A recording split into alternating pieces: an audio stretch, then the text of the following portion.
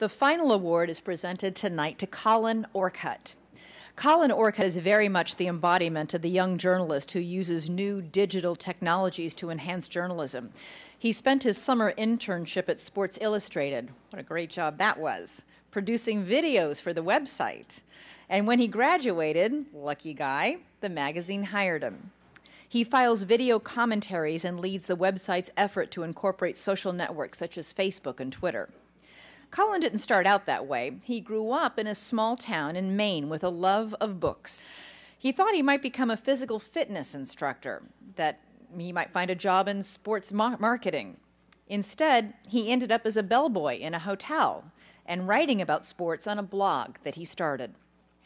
Suddenly, it dawned on him that he really liked writing about things he observed, in a word, reporting.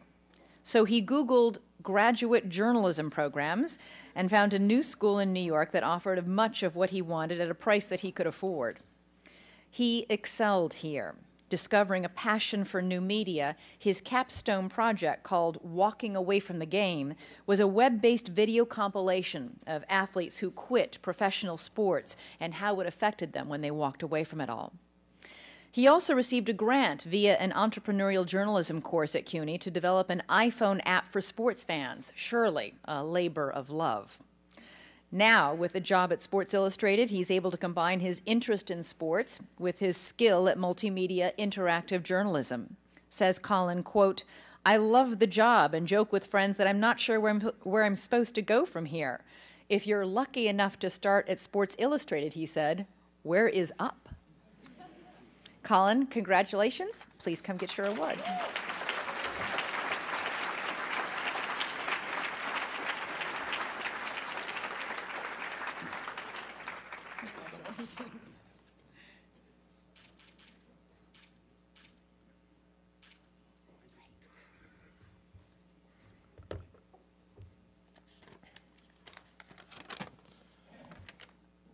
Well, to begin with, I'd just like to say that I'm humbled and honored to be in the presence of such accomplished journalists as those in this room, especially Lifetime Achievement Award honoree Charlie Rose. Congratulations. I'd also like to wish Barbara Walters, if she's still here, a quick recovery. So just recently, I came across a personal statement I submitted when applying to the J School a little over 2 years ago. Like a true journalist, I had promptly pushed it from my mind the second I put the essay in the mail. But I found it, and reading it again, I was kind of surprised by what it said. The essay was about what I desired to find and achieve at the J School. I wrote that I wanted to learn skills that would enable me to find a challenging and thought-provoking career, to produce pieces in all mediums that demanded recognition, to take part in the creation of the next wave of journalism, and to plant myself firmly at its forefront. And to end the essay, I wrote that I wanted to make journalism my future. So seeing this now, I realized that in the 28 months since I wrote the piece, every one of those things has happened. In February, I started working for SI Video, Sports Illustrated's newly launched internet video unit. On a given day, I'm pitching stories, shooting in the studio or the field, editing video, distributing our brand through social media outlets, and working with my team and thinking of innovative ways to produce online sports journalism in a way that's true to Sports Illustrated's iconic style. Each day, I'm utilizing every single skill I learned at the CUNY J School. Also, thanks to a generous grant from the McCormick Foundation, I'm in the process of developing FanMob, a social sports app in business, the idea of which sprang from Jeff Jarvis's entrepreneurial class. I'm doing everything from working with developers on the finer functionality of the app to figuring out how to best market my idea. The goal is to create a tool that is a seamless extension of the sports fan rather than another ring or buzz to check occasionally. It's thrilling, it's nerve-wracking, and it's exactly what I said I wanted to be doing.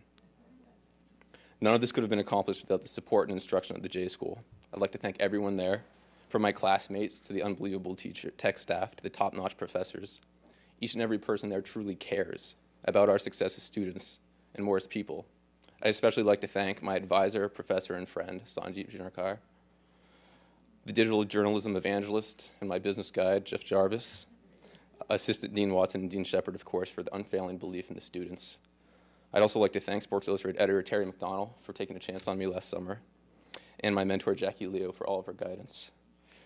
I was talking with my girlfriend last week and said that it felt a bit strange receiving this award in the presence of such distinguished company when I myself really haven't accomplished anything in the field, just school so far.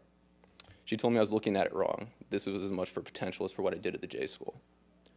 So in that vein, I'd like to say thank you for this award. It's an incredible honor. I'm going to treat this as a vote of confidence for all that I aspire to do. But hopefully in a few years down the road, I can be up here again and we can talk about some real achievements. Thank you.